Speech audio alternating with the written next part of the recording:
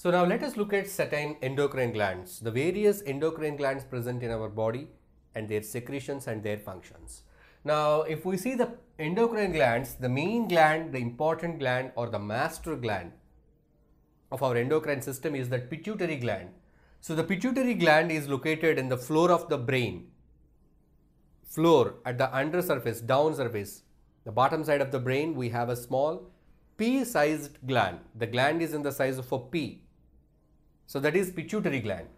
So the pituitary gland, it secretes several hormones which influence the other glands. So the pituitary gland is controlling the other glands. That is the reason why the pituitary is called as master gland, because it is the master, it is the controller of other glands. Of course, some secretions of pituitary directly they show the influence or effect on the body parts. Some hormones are not controlling any other glands, but certain hormones are controlling other glands. See the first one, somatotrophin. Somatotrophin is also called as GH, growth hormone. This growth hormone, it controls the growth of bones. So this hormone is to be secreted well to get good height. The growth of our bones is under the control of the hormone somatotrophin, which is secreted by the pituitary gland located at the floor of our brain. The next one, thyrotrophin. This thyrotrophin, it activates thyroid gland. So it works on thyroid gland to secrete thyroxine. Thyroxine is a hormone which increases, which controls our metabolism, body metabolism and all. That is the function of thyroid gland. But the thyroid gland is activated by this thyrotrophin, which is secreted by pituitary. Now gonadotrophin. Gonadotrophin, it activates the gonads. Gonads means reproductive organs of male and female. In male, the reproductive organs are testes. In male, they are testes. In female, they are ovaries. So these testes and ovaries, the growth of these testes and ovaries, the functioning of ovaries and testes is controlled by the gonadotrophin. It is activated. So it activates that. Next one is ADCH, adrenocorticotropic hormone. So this ADCH, adrenocorticotropic hormone, it stimulates the production of adrenaline in the adrenal cortex. So above the kidney, there are adrenal glands. On the kidney, if this is the kidney, on the top of the kidney, there is an adrenal gland. So adrenal gland has got adrenal cortex and medulla. So the adrenal cortex, it secretes adrenaline.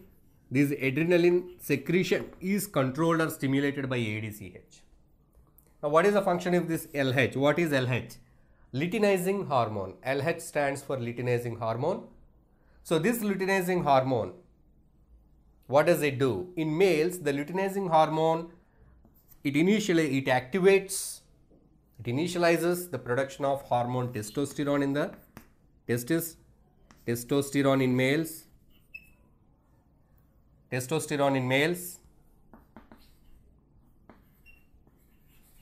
whereas in females, it stimulates the production of progesterone and it helps in ovulation. It also helps in the development of corpus luteum. And you will understand in the coming sessions the development of corpus luteum, ovulation, all this process in the reproductive system, reproduction lesson. So for the reproduction, for the process of reproduction and for the development of reproductive organs, this luteinizing hormone, it contributes, it stimulates. So these are the various hormones that are secreted by the pituitary gland. And not but the least here, the sixth one, FSH. This is also secreted by the pituitary gland. So this FSH is the follicle stimulating hormone. So this is also contributing for the process of reproduction in humans. So the follicle stimulating hormone in males, it helps in the process of spermatogenesis. Spermatogenesis means formation of sperm cells. So spermatogenesis in males.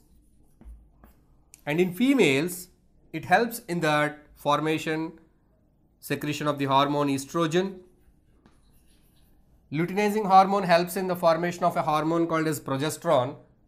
And follicle stimulating hormone, it helps in the formation of estrogen.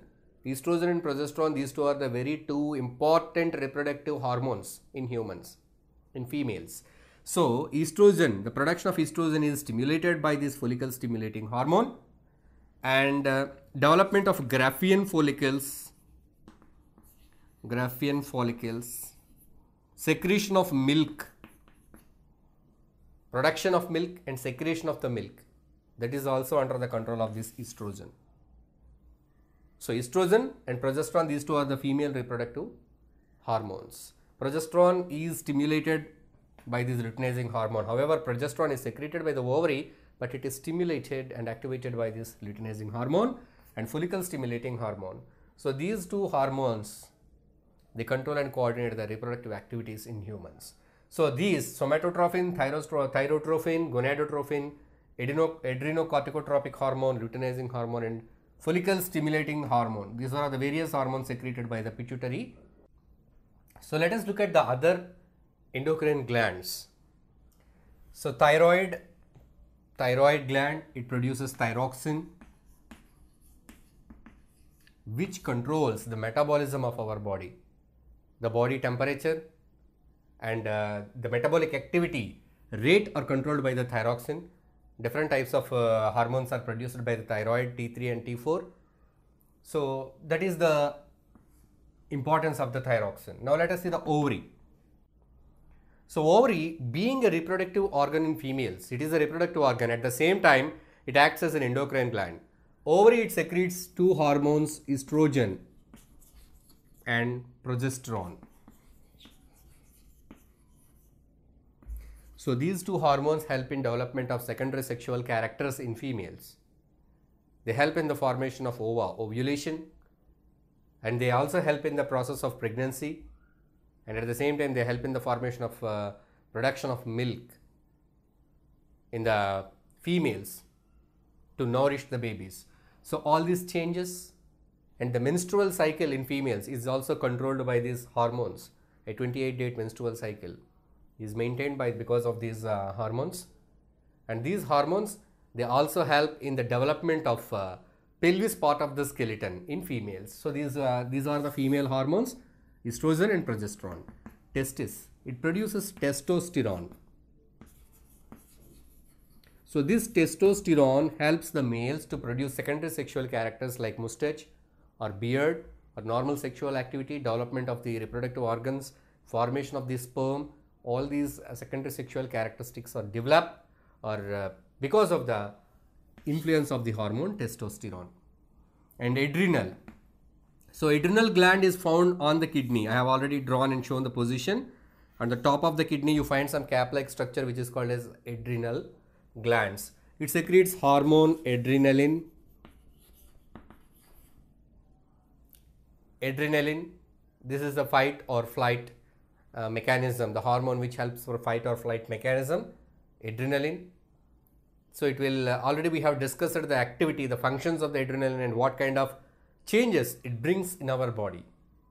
So that is the adrenal gland which secretes adrenaline. So we have already studied the effects of adrenaline, that it increases the breathing rate, the heartbeat rate, dilation of coronary artery, and increases the dilation of pupil. The size of the pupil is increased, heartbeat is increased. These kind of changes are brought by this adrenaline. So thyroid, ovary, testis, adrenaline, and we can talk about this pancreas also.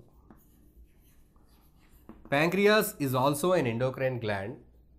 Of course, it is a digestive part which secrete pancreatic juice, but the islets of pancreas are endocrine in nature, which secrete a hormone called as insulin. Also secretes glucagon. Insulin and glucagon, these two hormones, they help in regulating the blood sugar.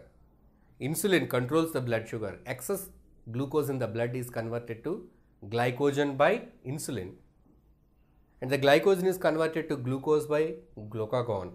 By the action of these two hormones, the amount of glucose in the blood is constantly maintained at 100 mg per dl, which is a normal value, 100 to 110, that is maintained because of these two hormones, insulin and glucagon, which control the blood sugar levels.